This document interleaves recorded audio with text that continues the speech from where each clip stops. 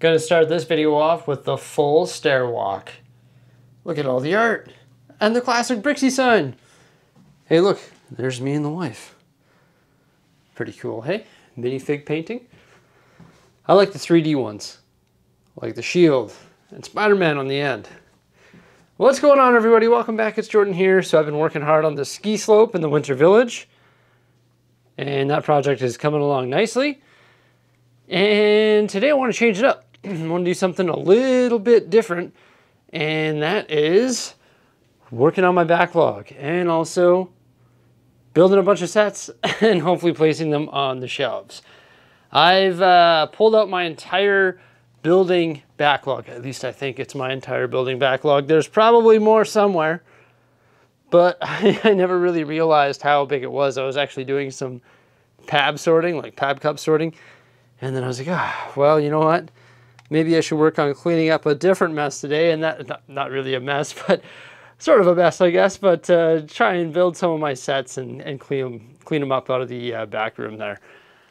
Pretty cool, though. There is a ton to choose from, for sure. Still got to decide whether or not I'm going to use this in the Winter Village. I think I am. I like the snow-covered tree. I like the skating rink. I like this fun, like, ice slide. Also, I can put this somewhere in the city. Same with the nice Lunar New Year lights, right? So I think there's lots of good pieces that can be used everywhere. The wife has yet to build this. She's definitely going to get that done today. Steamboat Willie. I'm obviously not going to be able to get all of these things done because there are a lot of them. We also have like this Friends fireplace, the light bricks. This here I've been meaning to turn into a modular building and put that in the city. Definitely got to do that. Then we have the mobile crane. I bought that way back when it came out. I don't know what my plan is for that because I don't really have any construction sites in the city. So that's sort of why I never really built it, because ever since getting it, I've never really had anywhere to put it. We got the Houses of the World 4 promo. This one here, which probably needs to wait for an underwater scene of some sort, I would imagine. But when I get that underwater scene built, I will definitely be integrating that. I still haven't built my moving truck. Oh my gosh. What's wrong with me? Then there's also the Home of the Brick. This is the LEGO House Minifiigure Tribute. That's pretty cool. Like, we've got to get that built. For sure doing that today, no matter what. I'm sorry, I've been losing my voice all morning for some reason. Then we have Disney Duos. I think the wife is going to build that in conjunction with Steamboat Willie. Those will pair up nicely. I have the gaming tournament truck. Once again, I've been meaning to build that. Just don't know where I'm going to put it because it is a large semi. I guess it can be driving around anywhere in the city, but like it might take up a bit too much space. Still, it's only 344 pieces. It could whip that off pretty quickly. I've had this forever too. I should build that and place it in the forest, right? We got the Patronus Charm, couple Dementors, Sirius, and also Harry Potter. And then the Hulkbuster, the Battle of Wakanda. That looks like a clean Hulkbuster. I never did end up getting the big one, but maybe this is perfect for the Marvel shelf. I'd like to get that built as well. Maybe even the Batman bicycle, right? The Batman bicycle. Oh my gosh. The Batman Bat Cycle. Come on. There we go. Nice little Technic set, right? 641 pieces. Now this train, I don't know what I'm going to do with it. I've got so many trains that are not operational right now. Like they're just underneath the Lego City, and my tracks are full. So I would love to build that and put it in the city, but that means I would have to cycle out some of my favorite trains. One of them being the passenger train, the yellow and blue one, and then also the high-speed passenger train, which is the white, black, and red one. I also have an ATTE. I have yet to build a single ATTE. Isn't that insane? And then I also have the Ministry of Magic down here. So yeah, the backlog is pretty big right now. I think it's time to tidy this up a bit, build some sets, and display them here in the Lego room. So of course I had to start with Redbeard, the upscaled minifigure. Exclusive to the LEGO House, box is autographed by the designer. How cool is that? I've always said they should make more of these, and then guess what? They make another one and they make it exclusive to the LEGO House. Oh my gosh, are you kidding me? You with the printed face, but not the printed hat. Comes with a really cool hat though that is built using hinge plates, slopes, and also some cheese slopes. His decorative coat is awesome. I love like the shoulder pads. Also just like the pieces right there to create the belt. Some gold elements. A hook for a hand. And then he's got a map in his other hand, which is built on bricks. And that is a sticker element. It's really neat how it can fit right into his hand. His hand can articulate, his shoulders can articulate as well, and he can also articulate at the hips. Speaking of hips, check out his peg leg and also the stand that he sits on, which comes with 2 printed 1x8 tiles. He can be removed from that stand, just like so, because he's only held in place by 2 of the 2x2 modified circular tiles with the jumper, I guess I'll call it. Also, he's got some hidden secrets inside his head. Check this out. In the instruction manual, there's a big write-up about the history of minifigures and also Redbeard, and a write-up about the LEGO house as well. You can meet the designer and learn about the printed map piece. And then as we flip through here, we're going to see some different things, and included in that is the Easter egg within his head. Check it out. It is super cool. It is right here. All right, so we start building his head, right? Pirates think about a couple different things, right? The water and islands. So there you go. You got a little miniature island in his head, and it's right underneath those arch pieces. And then what else do pirates think about? Treasure and gold. And look, there's some gold 1x1 circular studs in there to represent treasure and gold. How neat is that? A little Easter egg deep inside this guy's head. Next, I decided to build the moving truck, which is actually a GWP that was issued in conjunction with the Jazz Club. This thing is super cool. There's a lot more to it than what meets the eye. First off, it comes with 2 minifigures, right? Not too bad. Also, a highly detailed truck. I like the little radiator up front there that was built using 2x2 dish elements. And it just looks clean. It's got like this cubed back end, right? Guess what? Inside, it's loaded full of furniture that can actually be cycled throughout your modular buildings. And it's actually packed strategically, so it's like Tetris in there. You can access it by opening up the back doors, or you can also pop off the roof of the truck. And when you open up the back doors, it actually reveals a nice little detail. There is a loading ramp that fits right in that little slot above the back license plate. So that is really cool. And the ramp can be set up like that because that 1x2 plate with the rail actually has a little groove which sort of locks it in place, and then when you put it back in, you flip it around like that so you can use that same groove to pull it out. And check out how much cargo is actually jammed in the back of that truck. There's a nice looking piano there, a jukebox, also a desk, a piece of art, this box right here that says To Jazz Club, also this 2-wheeler, and the minifigures come with alternate faces, which are sort of like distressed faces, maybe like, oh, this is heavy, or oh my gosh, how is he going to carry that? So that is a cool GWP. It's actually pretty easy to pack away everything in the truck, so everything gets Tetrised in there, and then the painting goes on top like that, and then you can put the roof back on. And the interesting thing is it's packed in such a way that there's actually not a whole lot of room for movement in there. All right, I've got to say it. I think this is the best Hulkbuster that I have ever built. Granted, I haven't built all of the Hulkbusters, but I've built like quite a few, I feel. And I think this is the most detailed one, like at this scale. And I actually really like the size of it and the scale of it. There's some great sticker detailing, that's all stickers there, but I just love the detailing on the arms with all the different elements, also on the hands and wrists, and also the knees. Like the legs in general just look really good. Some great part usage in there. Also, you can open up the head and you can fit Bruce Banner inside. This print piece has been reused several times, I think, but it does look good the way it just like fits between like the neck pieces there. Yeah, this thing is killer. One thing I will say though, like for the time that I've played around with it here, that there's not very many ways that you can actually position it in a standing position. You know what I mean? Like if I start articulating the legs, like they can flex outward and they can also bend at the hips. But if I start doing that, it's gonna like fall over. So there's not very many ways that you can display it standing like this. This is pretty much the only way. But you can also move the elbows and also the arms and then the hands as well. So there's quite a few different points of articulation. But yeah, this Hulkbuster is super clean. I definitely like the look of it. And you get a really cool minifigure in here as well. It's Bruce Banner, when he's like refusing to turn into the Hulk, right? That's why he has to man the Hulkbuster.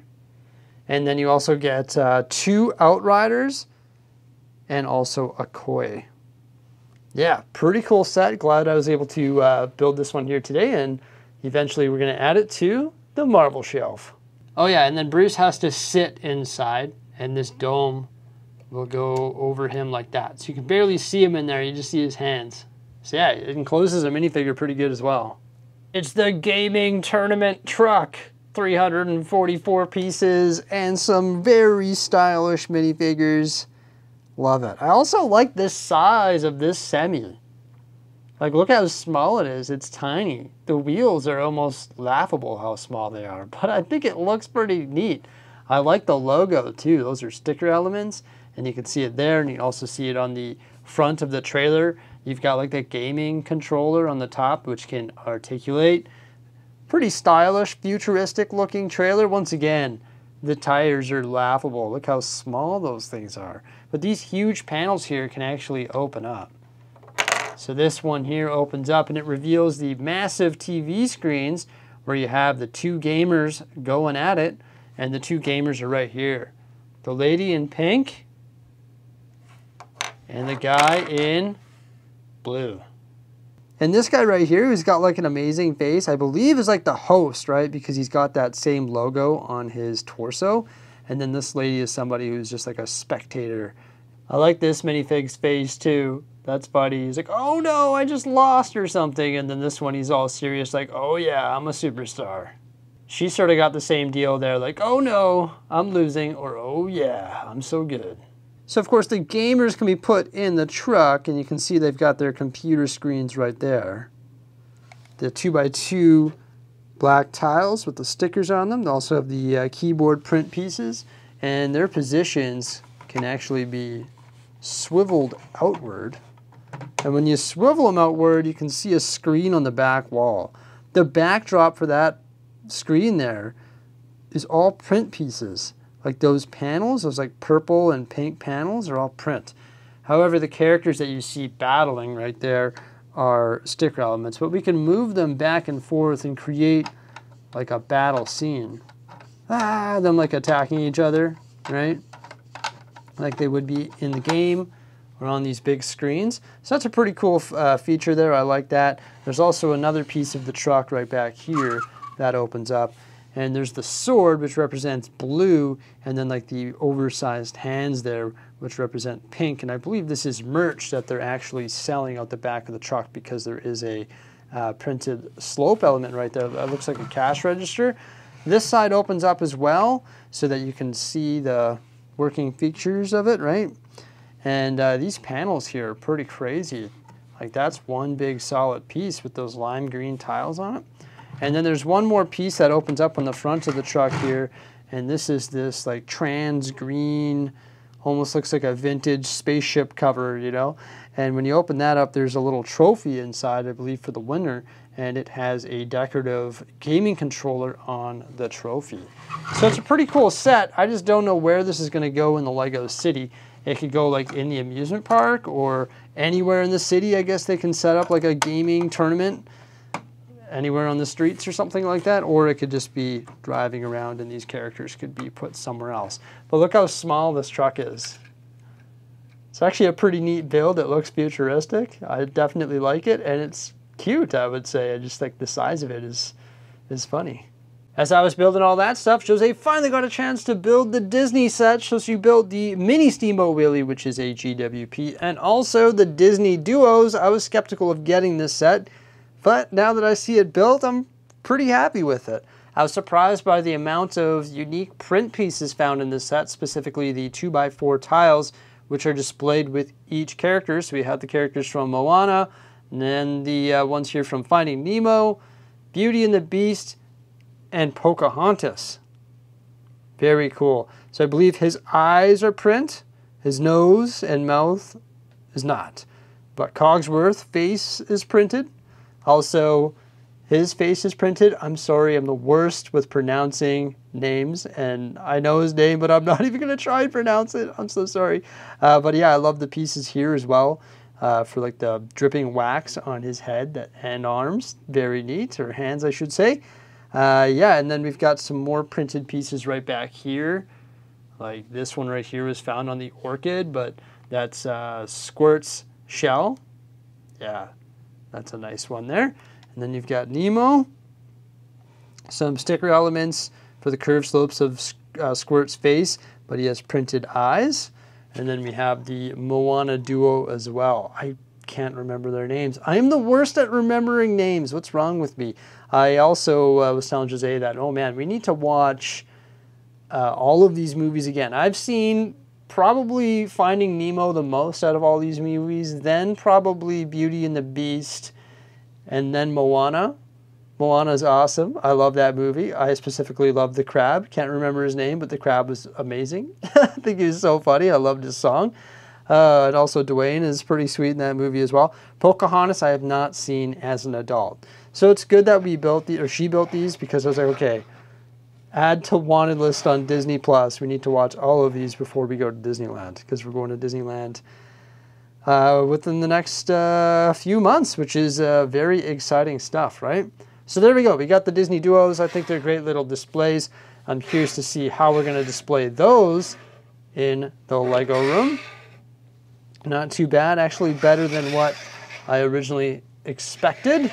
There we go, Disney Duos. And then we also got the little Steamboat Willie GWP that has this moving feature. You can see the paddle wheels spin and these smokestacks go up and down. And then we've got our Steamboat, or our Mickey minifigure, sorry, not Steamboat Willie.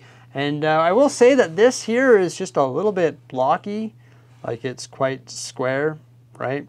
But you do have the floating train on the back there, and then you can see some of the Technic pieces and wheels on the bottom of it, which connect to some Technic axles and drive that paddle wheel and get this thing moving. Pretty neat. Just for fun, here is the GWP, and here is the original idea set. So you can see how much smoother this one moves, and you can also see the size difference and also the detail difference. There's just a lot more detail here, and also some really nice print pieces, which this one did not come with. Like, there's no print pieces at all. It would have been nice maybe to get a print piece in this very scarce, I'm going to say will be very scarce GWP.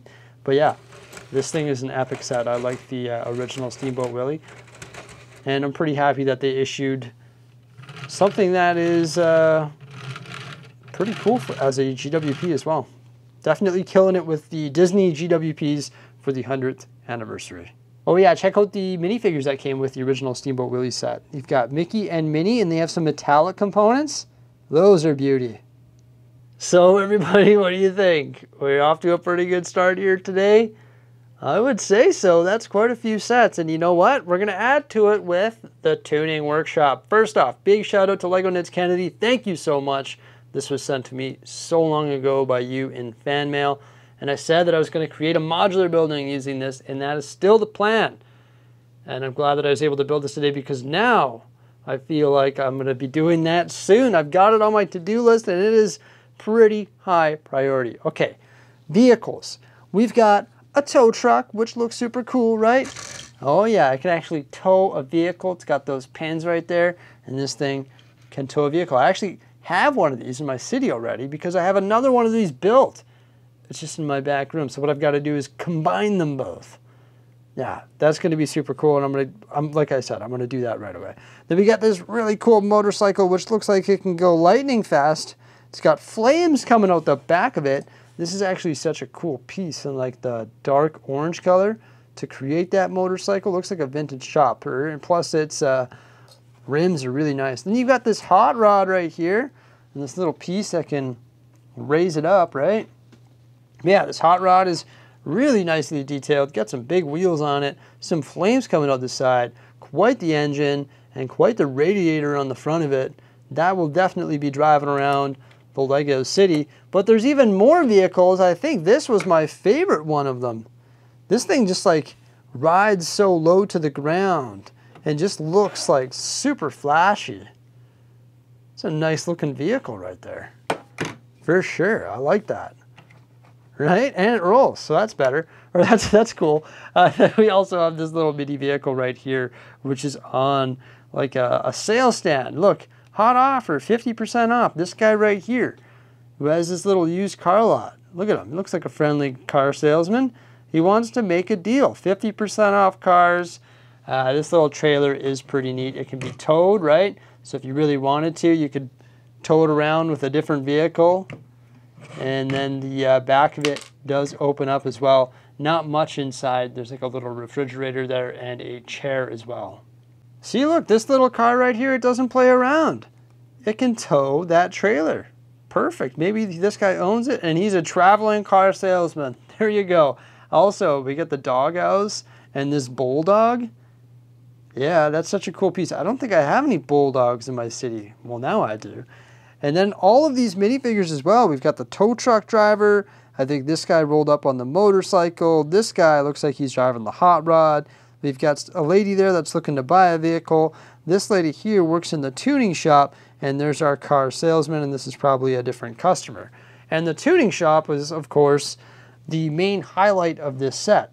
Treads Tuning. It's got a wheel built into the sign. That's pretty cool. This is a large 6x6 sticker element. And this can actually just slide right open. That's our garage door. Uses some of the 1x6x5 panels there. And then we can lower that engine that's suspended within. Love the dark red color. We've got a nice light there on the side. Also love the combination of windows on the side here as well, and the way they're framed with the 1x plates with the rails, right? The crane in the inside can actually slide, I believe. Is it stuck? What's it stuck on? Oh, there we go. Yeah, it should slide like that there. It is an open concept, so these two sides are enclosed, but this side over here is open, and same with the back. And when we swoop around here, you can see some wicked cool welding masks that are printed. Those are sweet. And then there's just some additional details over here, like the pizza box and also the drill press beside a garbage can on top of those cabinets. And there is a nice sticker element inside as well, which represents a car calendar. So what I'm going to do is take the design concepts from this and make a 32x32 garage. I mean 32x32 studs, and make a modular building for the LEGO City. And I'm going to be doing that ASAP. Just have to make room in the city, I guess. But yeah, lots of cool vehicles that we'll see driving around, and we'll see some minifigs driving in those vehicles, and then we're going to supersize the garage. Oh yeah, there's also a computer right there, which is a really nice printed piece. I always run out of computer printed pieces. I feel like I need to order some more of those for my mocks. And then there's another nice sticker element right there behind that lamppost and beside the door. And it just has 4 different logos on it. There we go. We're getting ready to bring on the next set. We got to keep it in theme. LEGO City Mobile Crane. This thing is pretty cool. 340 pieces. Check it out. It can drive around the LEGO City, right? Got the front secured there. We can also detach that and get ready to do some heavy lifting. First things first, find the operators of this beauty. Secure the load. Also secure the mobile crane, and then check it out. When we crank this, it's going to lift it up. It uses one of those like hydraulic pieces, which is extending right now. You can see it right there. And then we can twist this other gear, which is actually going to raise and lower the load. Also, the boom can be extended. This Technic lift arm right here pretty much runs through this entire piece right here, which is a very cool piece. I've never seen that piece before. I'm sure it's been used in other sets, maybe like Technic sets, but I've personally never seen it. And then we can still operate the crane when that boom is extended way out there. This is actually such a cool LEGO City set. This might be one of the best LEGO City vehicles that I've ever built. Honestly. Then this can rotate as well. But yeah, this is just like super cool. I like the functionality of everything here. I can't believe I've had this in my backlog for so long. It's crazy. Super neat. I wish I had a construction site. I guess I do have the construction site technically, like the rebrickable model in my LEGO City. Maybe I should park this out front of that. But yeah, there's also a lot of details as well. Like I got the front windshields there and the two roofs. Also the sticker elements found all over this thing. And it just looks like a heavy duty mobile crane. There's also an operator spot right here. So you can have one of your minifigures positioned in there. And there can also be two in the cab.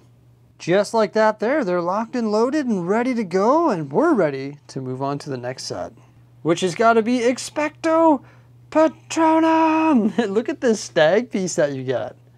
How cool is that? It's like a reindeer in like that gel pen blue. That's what I'm going to call it. Gel pen blue. Oh my gosh. That is so neat. Wow. Also, we got Sirius Black down here. And then we've got Harry, who's unleashing his Patronus charm. And look at this. It's a stud shooter with a giant dish.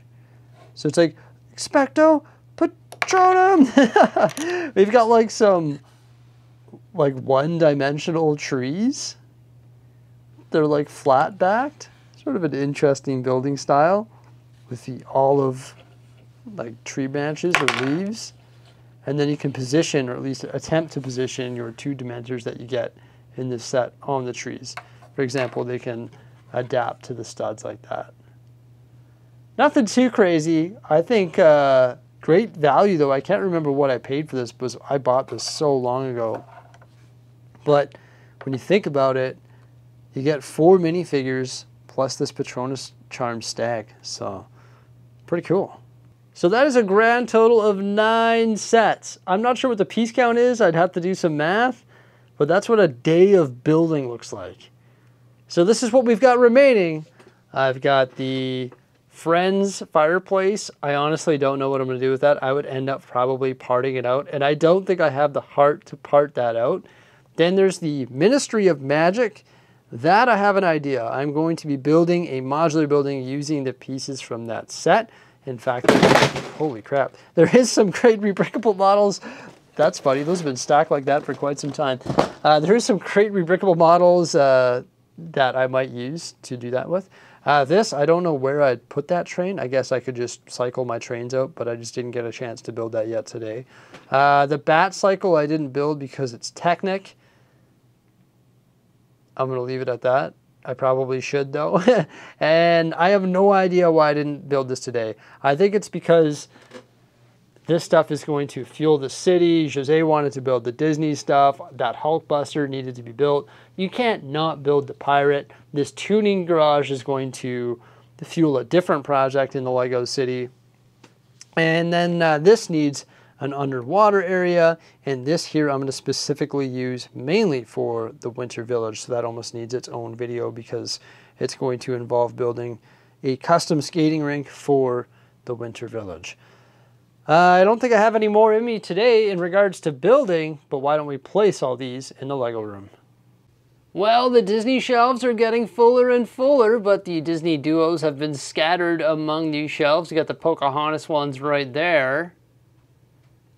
And then down here beside the very random Jurassic Park set, we have Nemo and Squirt from Finding Nemo, and also the mini Steamboat Willie. There's that other GWP that came out this year. And then we've got some more dinosaurs over here. Below that, the Ecto-1. And then finally we have Wall-E and the Disney duos from Moana. And then way up top here,